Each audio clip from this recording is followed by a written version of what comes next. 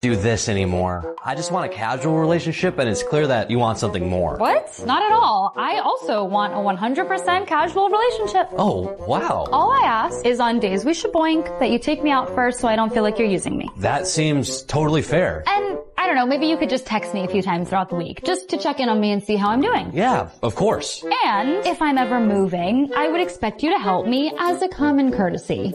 I'm not a monster. Oh, one more thing. If you do horizontal monster mash with someone else, you do need to let me know. Huh, why is that? Because if you're seeing other people, I may decide I don't want to be a part of that. Oh. Because I'm looking for an exclusive hookup buddy. So shaboinking whenever I want, but just with you. Exactly. That sounds like a good deal. And I need you to keep an open mind about wanting more in the future. Like more hooking up. Like becoming roommates and living together. Then I wouldn't have to drive so far to shaboink you. Wow, you're so smart. What can I say? I'm not like other girls. If I'm being honest, I didn't think you'd be so open to this casual hookup thing. So what do you say? Should we go upstairs to celebrate? Totally. But I'm so hungry. Could we grab a bite to eat first? Do you want me to order in some sweet cream? I was thinking we could go out to that steakhouse on 3rd. Oh, that really fancy one? Yeah. We could even celebrate this every year on this day. Hold on. That sounds like a great idea. Right, let's go. Do you mind putting on something nicer? Yeah, I'll throw on a nicer shirt. Sorry, hon. Well, there you go. What's going on, party people? What is going on? It's your rideshare extraordinaire, your super duper Uber drivers here, guys. That's right. Thank you. You guys, you already know the deal. Before you hop in my ride, do me a quick favor. Hit that like, hit that subscribe. Por favor. Come on, let's do this. Hop on in, buckle in, and let's go. Yeah! Okay, party people, welcome back. Thank you for hitting that subscribe button. What are we talking about today, folks? What are we talking about today? Man, I'm old enough to remember there was a time in America that a black man could not get a cab. I mean, if you was from Miami, those Haitians were not picking you up. If you was from Atlanta, those Ethiopians were not picking you up.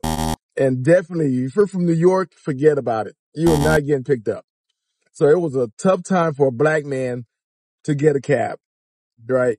And when I was younger, I didn't understand that. You know, I had so much hatred towards cabbies because they didn't want to pick me up. I'm like, Dad, what's wrong with y'all, man? I got money. Oh, no. We're not going that far. Whatever you tell them, they're not picking you up, you know. You could give them a good fare. So I'm going 30 miles and nope. But if it's a white man going around the corner, a 2-minute ride, they'll pick them up before they pick you up. So I didn't get it back then, right? But now that I'm in the industry, yep, I get it. I get it. Wow. It's the same thing as being a server. If you never waited tables before, if you never served tables before, you don't understand what I'm talking about. Just like this, if you've never been a cabbie or a rideshare driver, you don't know what I'm talking about. But people that are in, yeah, they know why. Yep, they know why. No. I remember when I first started, I had a minivan at the time, and I was fresh and green, and I was trying to get the money. I was going after it. I was waking up 4 o'clock in the morning and just boom, picking up everybody, anybody. Where you going? Just go. Dropping them off, right? And I started doing the late nights. And the late nights lasted about maybe 2 months because I had enough of these drunk folks. You know, nothing good happens after 11 o'clock. I remember one time there was a underground rapper. I'm not going to say his name. He calls me for a charter, and I go and pick him up. I told him how much it's going to be per hour as a 4-hour minimum. So I go pick him up in his crew, and there was 4 of them. They all come out with choppers on. I'm talking about banana clips and everything. Like, oh my God, what the fuck's going on here, right? So I try to keep it cool. And, they get in the car. I thought I was going to get robbed. I don't know what's happening. So we driving, and I drop them off at this barbershop, which was a after hours dice game, right? So like, this ain't gonna be good. They all got guns. I don't know what they got in there. So I parked around the corner and just ready for them, right?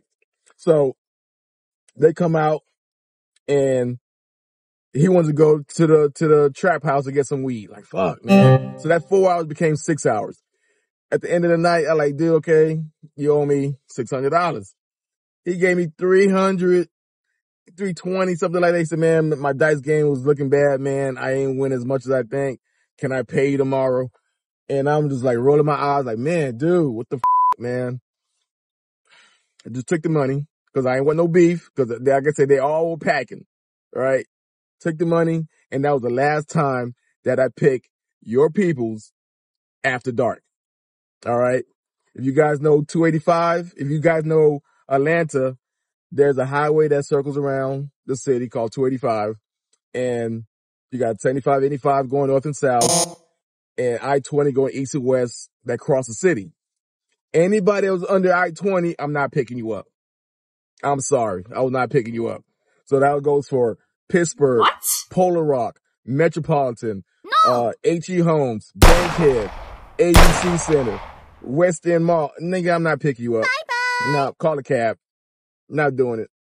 And I got in trouble with Uber and Lyft because I was calling them and vetting them out to see where they going. You go to Walmart? Oh, hell nah. Click, cancel. So I had a lot of cancellation rates on my shit because, again, there were some people I was not picking up. I didn't want the trouble with these mugs. And then the scammers started coming out. They had scammers that finesse Uber and Lyft. You'll pick somebody up and they'll say, man, go pick up a package for me across town, which was a fake account. You know, I didn't know it was a fake account. So I'm doing all these weird jobs. And then I figured out it was a fake account, right? Uber and Lyft. It took Uber and Lyft maybe 2 years to figure that out. They lost a lot of money on those 2 years. But again, those scammers came out. It was not no Ku Klux Klan doing this. You know what I'm saying? If you know what I'm saying. But here we go. I got fed up with these folks, right?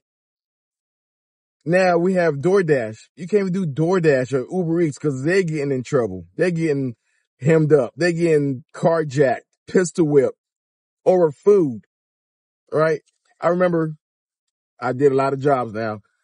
I was a pizza delivery driver right in Mableton, which is right down the street from Perry Homes.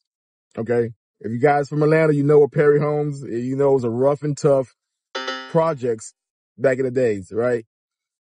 Now, Domino's didn't have a pizza limit. So you could order as many pizzas as you want. One day, one of the drivers got robbed for 10 pizzas. So they made it down to 2 pizzas. You can't order no more than 2 pizzas if you're going to Perry Homes, right? I go in, this is my first month out there. I had 2 pizzas, go to Perry Homes, and dude snatching pizzas for me, went into his apartment, and I'm like, damn, nigga, can I get paid? No, they ain't paid me. So I had to go back to the store and tell them what happened. So they went from 2 pizzas to no pizzas. If you want a pizza from Perry Homes, you got to come to the store and pick it up. It's going to be the same thing with Uber Eats, DoorDash. Certain parts of town, we're not going to drop off your pizza. We're not going to drop off your food. You got pizza delivery drivers are getting killed. DoorDash people are getting killed for their cars or for cheap thrill or whatever it is. Wow. And again, it's not the Ku Klux Klan that's doing this. You know what I'm saying? So you guys are going to for everybody. I don't care. You call me what you want. I know a lot of strong pro-black folks, you know, black power, all this, until they start doing this job or start waiting tables or in the service industry, start dealing with their own folks. They're like, man, niggas are crazy. Yes. So you're it up for everybody. Y'all gonna go right back to nobody gonna pick you up. You live in the wrong side of town. I'm sorry. I'm not picking you up. I could deal with 1 or 2 of y'all, but 2 or more is a gang. You're not getting in my car. I'm sorry. Can't do it. And most of these people that's doing these crimes are raised by single mothers. So single moms, take a bow. These are your sons. This is your product. This is what you're raising. You know, we got a lot of guys in prison right now, a lot of black folks in prison, single moms, raised them. Okay? So don't look at me for the answers. I keep telling y'all, I don't have the answers for this shit. I don't give a fuck. But I know what I'm doing. I'm not picking you up. I'm not picking you up. Sorry. Anyway, that's my thoughts for the day. If you got any value out of my content, do me a quick favor. Hit that like button. Hit that subscribe button. You see that notification bell? Turn on that notification bell so you get my latest and greatest. Share this content with your best friends. Tell your mama I said hi. All right, all right. Till next time, I'll see you again. And all you scammers, get off my lawn.